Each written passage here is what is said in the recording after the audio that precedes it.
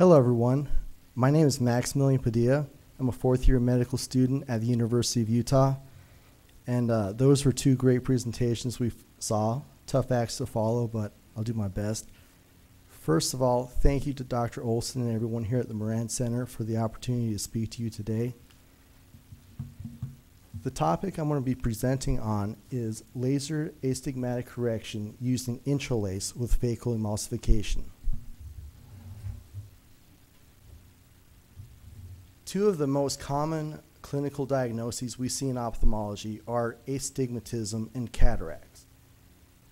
It's estimated that 3.5 million cataract surgeries are done per year, and the prevalence of astigmatism is estimated at 32.4% of the population. And since these are both very common, it's a common practice to treat astigmatism at the same time as cataract surgery. Here's an illustration of the traditional astigmatic surgery. It's limbal relaxing incisions using a guarded diamond blade. Lasers have been revolutionary to ophthalmology.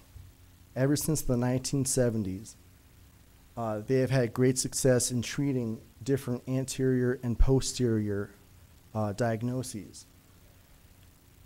LASIK, one of the main lasers that's used in LASIK surgery at the beginning was the Intralase laser, and it was initially FDA approved for refractive surgery. Recently, a new laser has come out. It's called the femtosecond laser, also by the same company, and it was initially approved for lamellar corneal surgery in 2003 and keratoplasty in 2008. And it's been exciting because it's also approved for cataract surgery since 2010.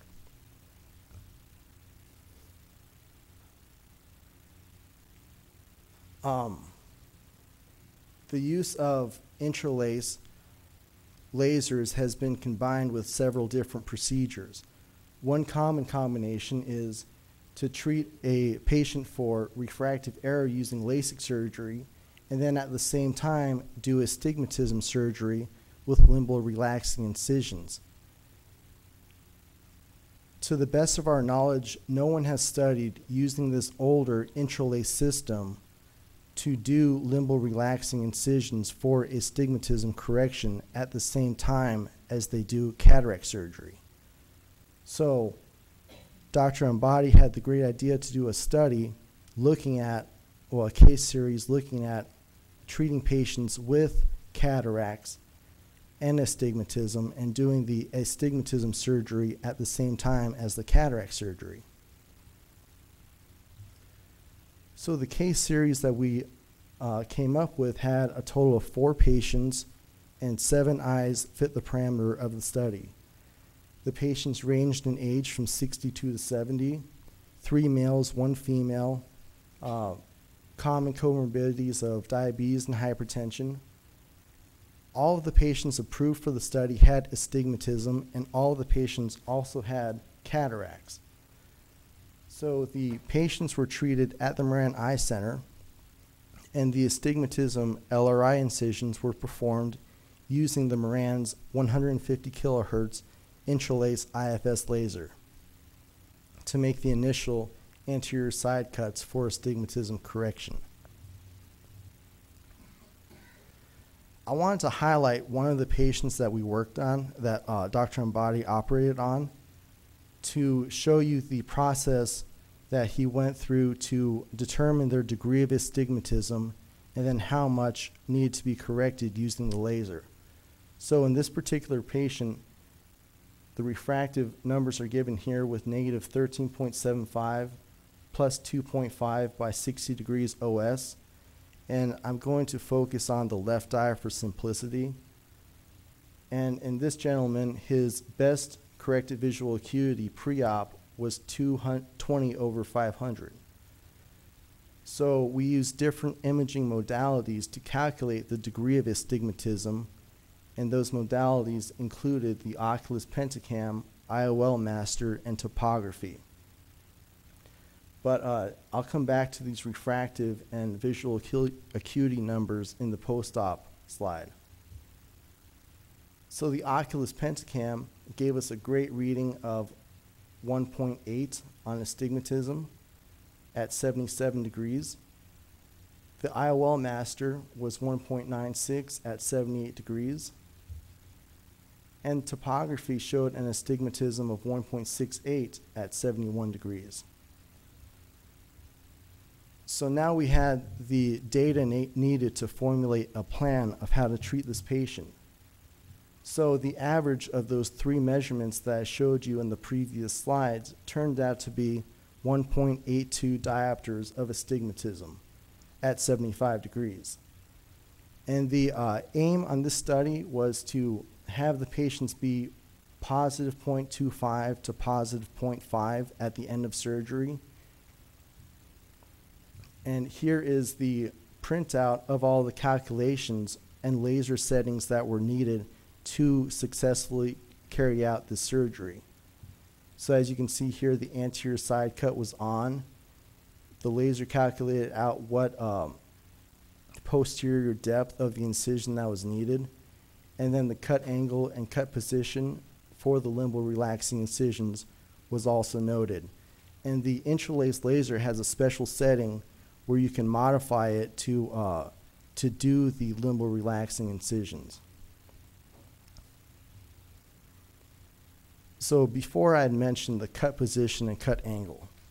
This is an example of, on top here, the cut position was 75 degrees. The cut angle was 50 degrees, so it went 25 degrees to each side of the cut position. So in total, this ranged from 50 degrees to 100 degrees.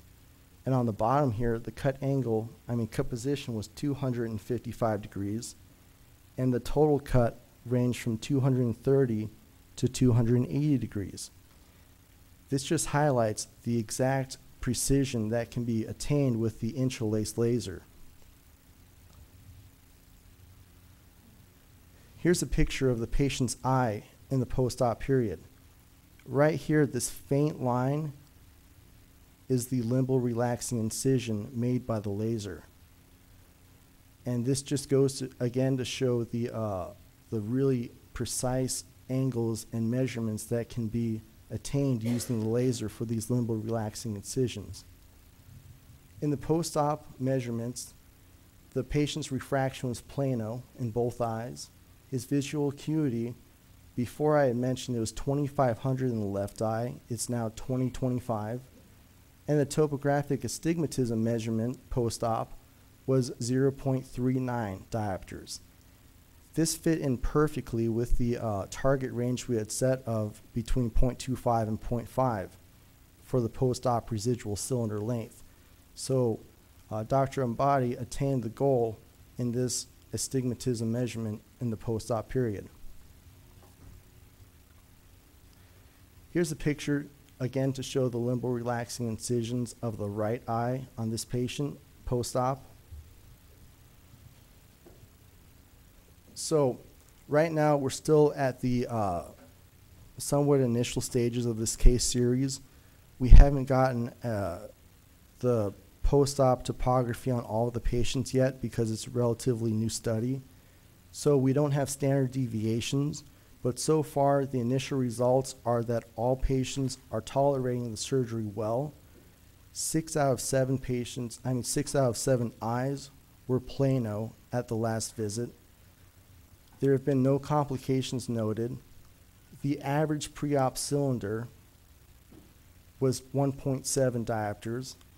The mean post-op cylinder is 0.49 diopters, so quite a difference between these two numbers. And the average post-op uncorrected visual acuity is 20/25 right now. Right now, economics plays a huge role in medicine and the decisions we make. So there are 3 options currently for the treatment of astigmatism in patients. One option is to use glasses. Another option is to use toric intraocular lenses placed in at the time of cataract surgery. And a third option is to use limbal relaxing incision surgery. And I recently talked to the surgery department, and they told me that the toric lenses cost $350 to $400 more than standard intraocular lenses. So this brings up a really important topic of price. And the two lasers that are currently being used, the Intralase, which we have here, and the newer femtosecond laser, have quite a bit of a difference in the price. One source, iNet, recently estimated that the upfront cost of buying a femtosecond laser is $450,000, and this can go up as high as $500,000. The material and maintenance fee is around $400 per eye just to operate. And many of these have a service contract for maintenance and other alterations to the laser that costs around $40,000 per year. The Intralase laser, the one that we have here, costs about $375,000 at the time it was purchased in 2008. The material and maintenance fee is about $160 per eye. And the service contract on our laser is a per click fee, so there's not an upfront cost per year. It's just based on how many surgeries are done. And this is some really exciting data that came out about 2 days ago in the iNet journal. So as we can see here, this looks at hypothetical break-even scenarios for buying a brand new femtosecond laser. This box right here looks at the 5-year break-even point. And from what this says, depending on the number of surgeries that are done, the price per patient ranges between $500 to $900 for a surgery using the femtosecond laser. At least that's what it would have to cost for a practice to break even. And there are several different numbers per year, ranging from 250 surgeries a year to 1,500 surgeries. The number of non-VA cataract surgeries done at the Moran Center is around 2,800. So that number can be taken into account with this figure to kind of see the break-even point of using femtosecond lasers at the Moran Center.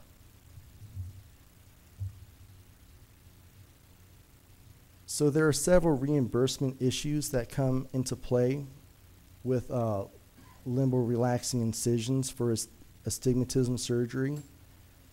The governing body for Medicare and Medicaid billing stated recently that patients can't be charged for capsulorhexis, cataract incisions, or lens fragmentation using the lasers. And it's interesting because the Femtosecond Laser Corporation, they really stress that their laser is great at performing these three functions. But the problem is that based on what Medicare and Medicaid say, neither they nor the patients can be charged for these costs. But what we can charge patients for is for astigmatism correction. And astigmatism correction, we saw in the case series, is very effective if it's done with the Intralase laser, the older laser. So the American Society of Cataract and Refractive Surgeons also agreed with what the Medicare and Medicaid guidelines were.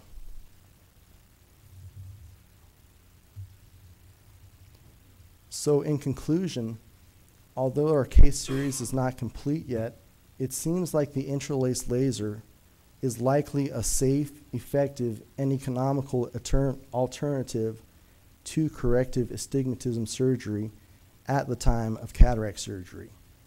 There is a quite large price difference between the Intralase laser and the femtosecond laser, and many of these costs are due to the initial per use and maintenance fees. Also, there's an issue of room to house a large laser. And a great thing about the laser we have at the Moran Center is that it's paid for and there isn't a yearly maintenance fee on it.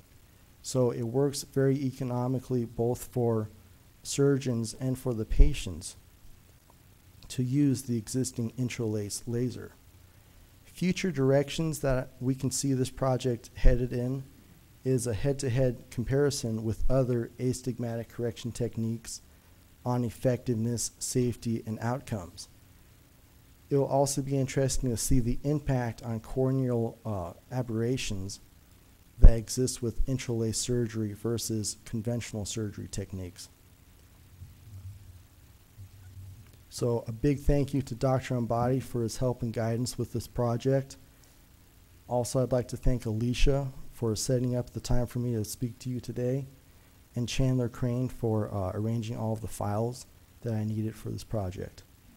So, are there any questions? Yes, sir. So, if you look at the incisions you have in place there, and that's particularly true for those that totally flat planing, those really aren't lumbar relaxing incisions. They're astigmatic keratotomy with a relatively large occipital. And those aren't really near the limbus. I think more and more we realize that most of these are actually peripheral corneal incisions with the idea that they're at the limbus. I think is something Okay. interesting. And so I think they're going to function more like an astigmatic keratotomy. Second issue is it turns out that one of the nice features of doing this with femtosecond, no matter what the technology is that is used, is that they still stick together a bit. They have an effect, and so a lot of people are going exactly wherever the new axis is and opening these incisions to an additional effect. Mm-hmm. But the good head-to-head comparison study, where's Nick? We got Nick in on the room? JCRS is dying to really see, is this new technology really superior? They're surprisingly low. And just the third comment is this whole field is in flux. Abbott, who owns Intralase, just announced that they just bought Ophthalmology.